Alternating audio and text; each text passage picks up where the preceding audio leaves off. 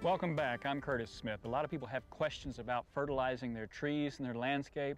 We're visiting with George Duda with New Mexico State Forestry. And George, have you ever fertilized the trees in your home landscape? Yes, I have, but I don't do it now. Why is that?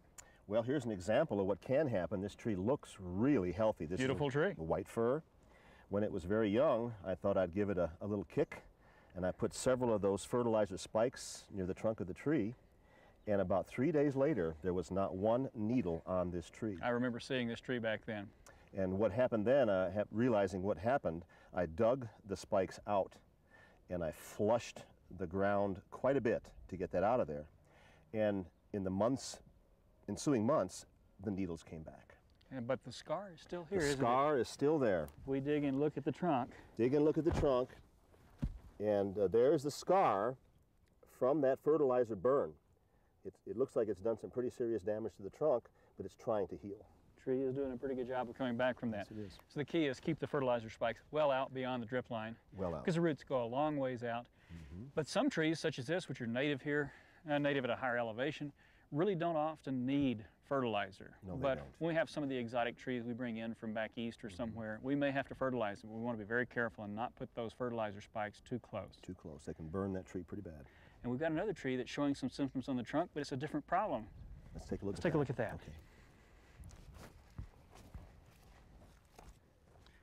Well, here's a tree with some trunk damage, George. Sure is, yeah. Sure has some damage on You it. showed this to me. You've got a number of things showing here.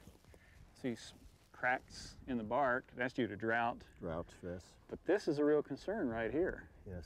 I think if that were not addressed, this limb would probably fail and come down probably this winter. It is going to fall out sooner than later in this case. I've seen large trees doing this. I saw one the other day in Santa Fe where this was happening, and it's a major concern, especially when it's big. You know, here it's just going to damage a tree. It's not going to fall and hurt a person. But in a case where there are a lot of people around, these have to really be taken care of. It would have been nice to take care of it earlier. Early pruning. Before this became a co-dominant trunk. That's right. It believes it's another trunk. That's right. But at this point, it needs to be taken care of before the tree's damaged. That's right. So I'll come in a little later here and take care of that and make some careful cuts, and we'll see if we can fix that.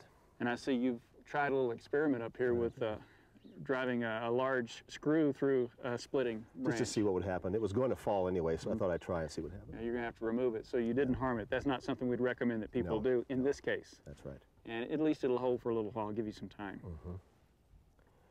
George, we looked at some tree trunk problems, especially the splitting on that Idaho locust, but here we see some leaf problems. What have you got going on here? It sure is a bad case of pear slugs. Pear slug, cherry slug is another name for it, the larvae of a sawfly. So it's really not a caterpillar. So a lot of the organic controls we'd use for caterpillar leaf-eating pest won't work on this. So we can use a number of insecticides which will work. But one of the things I found that if you wear goggles when you apply it is sawdust. It's probably wood ashes. Wood ashes.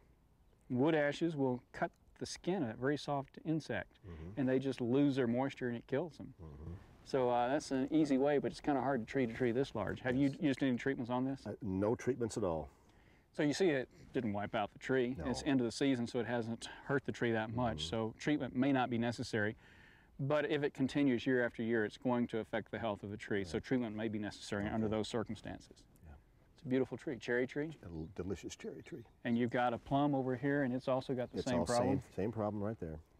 It just jumped from the cherry to the plum, apparently. In a few weeks, the leaves will fall off. We're taping this in the late fall. Yes. And so they'll soon be gone. As long as the sawflies don't eat my plums. They're not eating the plums. We're doing that. Yeah, that's right.